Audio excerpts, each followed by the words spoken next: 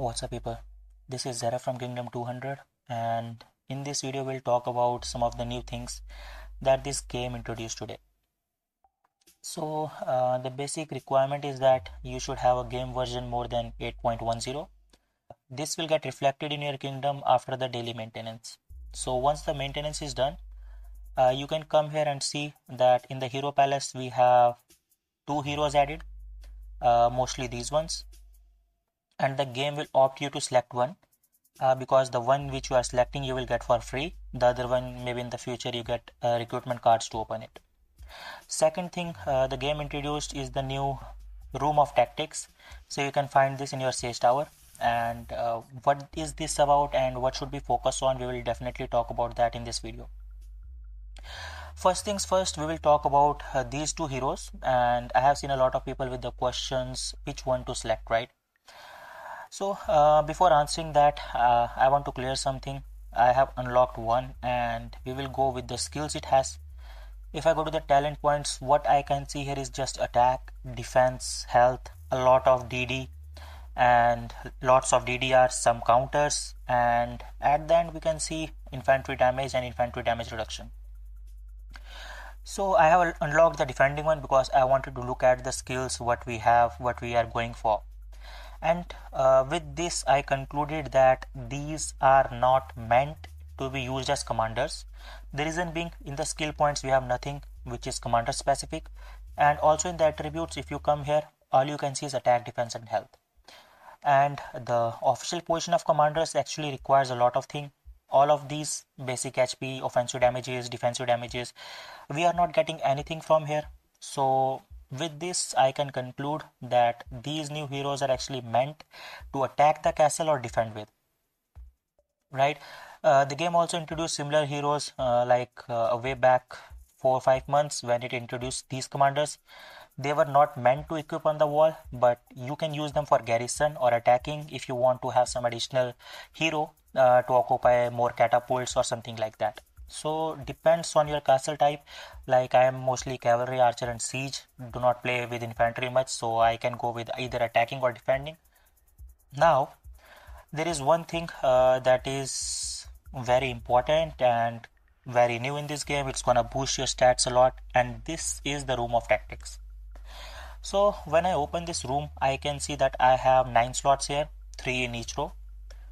So from this I know that I can only have 9 books, right? And I have to unlock those books. So how do we unlock? It's actually creating a book. So let's say if I click on this, right, it asks me what book do you want to create, what type of book.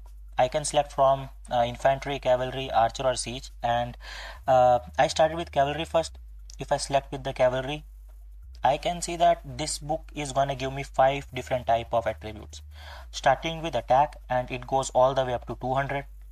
So if I max it out I can get 200 of attack. Then we have basic defense which goes all the way up to 30. Then we have basic attack, it also goes all the way up to 30. So those are very big bonuses. Then we have health, the health is 100%. Then we have this defense, it is also 200%. Apart from this, we have this middle section here which tells that it can also increase the damage of your troops, and it can also increase the dodge of your troops. And I can see that it can be either worn by hero, it can also be worn by the arrays. We will also equip them on the heroes and see how do we equip them. And there is also one thing that I noticed which I didn't like, we will also talk about that. So in order to unlock that you need this particular thing here which is known as ink. So the easiest way to get is that there is a $5 pack for 1 ink, or you can also get it for free from the Royal Arena. If you go into the Royal Arena, in the Arena store you can see that you can buy this ink only once. I think it should be 1 time a day or maybe 1 time per Royal Arena, I am not sure. Tomorrow we can get the answers. And also we get this tactic fragment, 500 of these. So you can buy it directly from here if you have the required points. If not, then it's a $5 cost. So once you unlock it, right, if you can see I have unlocked this one, you can come here and you can upgrade all of these attributes. For example, for the basic attack I need these tactic fragments again, which I get from the Royal Arena, or I can buy a pack here. It's like for each 100 you need $1. So for 10,000 there is a $100 pack. So once you upgrade it, you will have these attributes, right? It's similar to array. In array we have 8 positions, here we have 6. And the central one, actually it says you can only upgrade it once all of your basic tactic ball reaches level 10. So basically all of these, they are known as tactic balls, and once all of them are level 10, this gets unlocked and we can upgrade it. This is cavalry specific. Okay, so again I created one more cavalry specific. There is no change. It's not like there is a different one for attack and different one for defense. All of these have the same attributes. So I created two because I thought one would be equipped by hero and the other one maybe I can equip on arrays. So I went ahead and I went to the hero, and here I have equipped this, the tactic book. So there is a new slot next to amulet, right? So I can keep my amulet, existing amulet, and I can equip this book. I can equip from the both, any one of these, because I have two right now, and you can see it gives me some attributes which I have upgraded, like some HP, some basic attack. We can max them out definitely, and you can see that it also increases the damage of my side if I am equipping it on my hero.